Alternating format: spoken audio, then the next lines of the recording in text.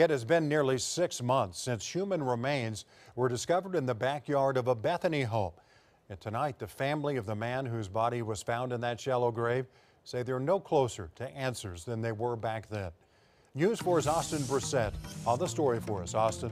Well, Kevin, the last update they received was about 3 months ago. Police telling them a murder weapon was found, but allegedly wouldn't tell them what it was or how their relative died. Bethany police telling us today they're still not releasing any information, leaving the family looking for answers. We would like closure for such a tragedy in our family. 5.5 months. That's how long it's been since the tragic discovery of 43-year-old Clifton Taylor in a shallow grave in the backyard of a Bethany home. It's devastating. It's just awful. Taylor's sister-in-law, Holly, saying their last update came almost 3 months ago and that they haven't heard much since. We are still waiting to find out how my brother-in-law passed, what his cause of death was.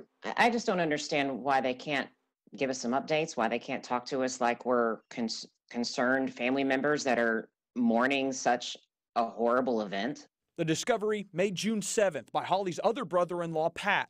Holly saying she immediately knew it was Clifton because he had been missing for weeks. The family also under the strong impression that Taylor was murdered by another member of their family. Pat had already found in his cleaning a lawnmower blade that had duct tape wrapped around one end. So he thought that, so it was like a handle. So he thought maybe this was the murder weapon. That weapon given to police. Meanwhile, the family member they believe is responsible was already in the Oklahoma County Jail on unrelated charges at the time of the discovery.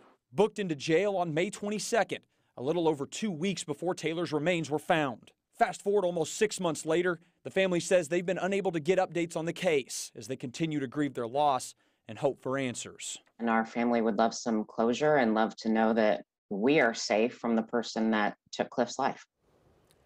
Well, we reached out to the Office of the Medical Examiner as well to see if they have determined the cause of death and how long the remains had been there. We were told the report will be emailed to us as soon as it becomes available.